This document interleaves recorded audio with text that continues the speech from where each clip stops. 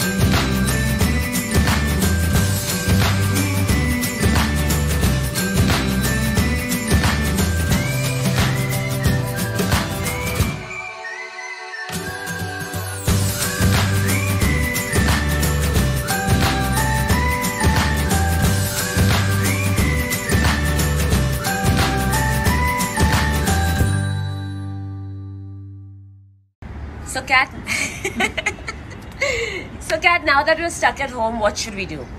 Well, you can't leave me ever. So I think everyone knows that now that the government has said that most of the gyms are going to be shut now for some time. I still think that we can, do workout at home. We can do a small workout at home, maybe 20-25 minutes. You don't have to stress your body, but even a little bit of workout is really good for your immunity. It also keeps your endorphins up at a time where there's a lot of fear and anxiety around. Be positive, be happy. So here, guys, is a routine that you can do at home for 20 minutes that will make you happy.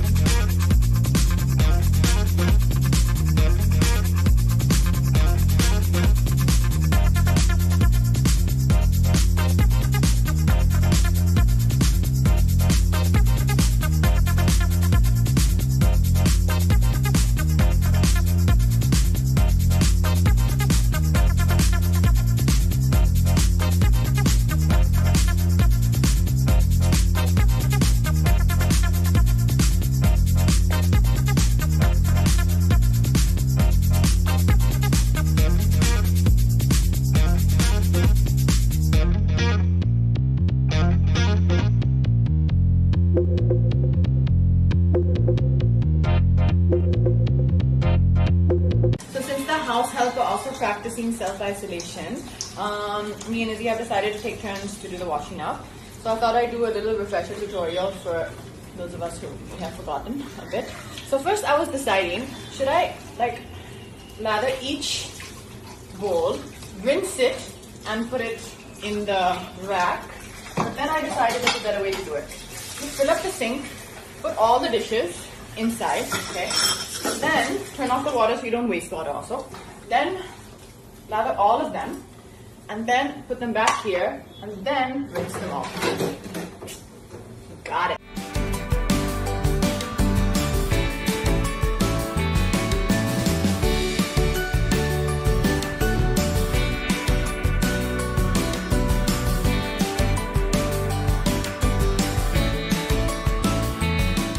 Hi everyone. I'm recording this message at home and I hope you're seeing this at home. Social distancing and staying at home are two critical steps to help stop the spread of the coronavirus. The next 10 to 15 days are extremely crucial. Please avoid all public places, public transport like trains and buses.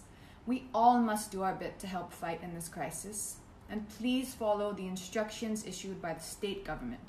Stay home, stay safe, and take care.